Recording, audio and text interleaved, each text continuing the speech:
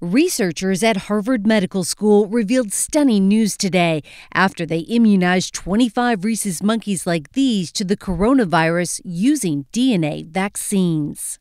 We showed that vaccines induce antibodies and the vaccinated animals are protected either partially or fully. But we also showed that the levels of antibodies correlate with how good the protection is.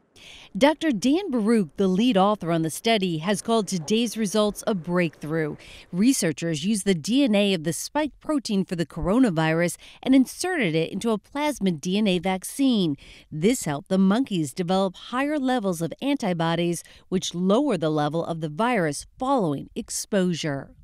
So how optimistic are you that you could get similar results in human trials? So while data from humans will require rigorous clinical trials, these data in an animal model increases our optimism that the development of a vaccine for humans will be possible.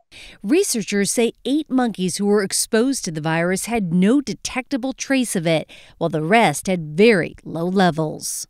Any idea how long the immunity lasts? That's a very important question, and we did not address that question in these studies. Dr. Baruch says this is just the beginning. He hopes today's findings will help accelerate vaccines in human trials.